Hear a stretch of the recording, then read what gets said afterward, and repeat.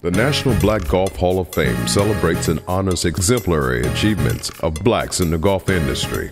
The organization recognizes business and community leaders, regardless of race or ethnicity, who ensure blacks are presented opportunities to participate in any facet of golf. During the early 1900s, the game of golf was growing at a record clip. The Golf Association of Philadelphia City Council and the Mayor's Office joined forces to create a public course for its citizens. Completed in 1916, this course would be known as Cobbs Creek. It came to be widely considered the preeminent public golf course in the United States, providing residents with access to the game, including black golfers. In fact, the United Golfers Association hosted their 1936 and 1947 national championships at Cobbs. Since its inception in 1916, Cobbs Creek Golf Course has been a haven for people of all backgrounds and skill levels. The course, designed by the Philadelphia School of Architecture, has acted as a welcoming and inclusive place for all. Men and women could always test their skills against this best-in-class course, whether new to the game or a seasoned vet. Cobbs Creek has continued to be a shining example of unity and togetherness throughout history. From its founding, it embraced both black and women golfers, even before women had the right to vote. Cobbs Creek acted as a home course to the great Charlie Sifford. It was regularly frequented by other prominent golfers, including Howard Wheeler and Joe Louis.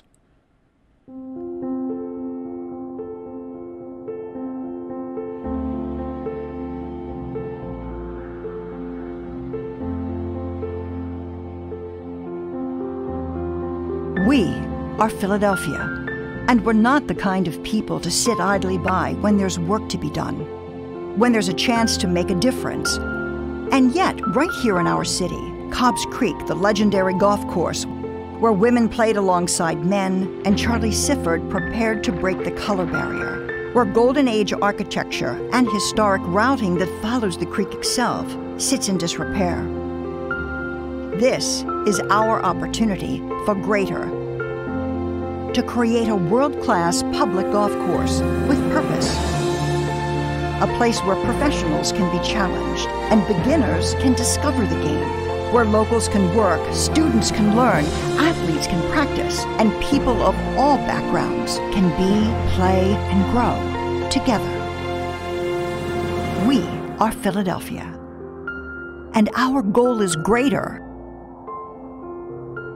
for all. When restoration is complete, it will be a living monument to the golden age of architecture and a tribute to the African American golfing community. Local schools, cultural exhibits, and tours will ensure that the story will be shared for years to come. Harold Varner III ushers in a new chapter at Cobbs Creek. Vice President of the Cobbs Creek Foundation Executive Committee, Chris Lang Jr., said Harold is a great ambassador for our project because his mission and our mission are so intertwined. He is the man he is today because some good people in his hometown provided him access to public golf at an early age. The Cobbs Creek Foundation looks forward to doing great work with Harold and the HV3 Foundation for years to come. Hey guys, being an ambassador of Cobbs Creek has been an amazing experience. I think it's a great note to what they want to do with their project, basically just helping the African American community. I know they care, and once again, congrats. The National Black Golf Hall of Fame is honored to welcome the Cobbs Creek Golf Facility to its class of 2021.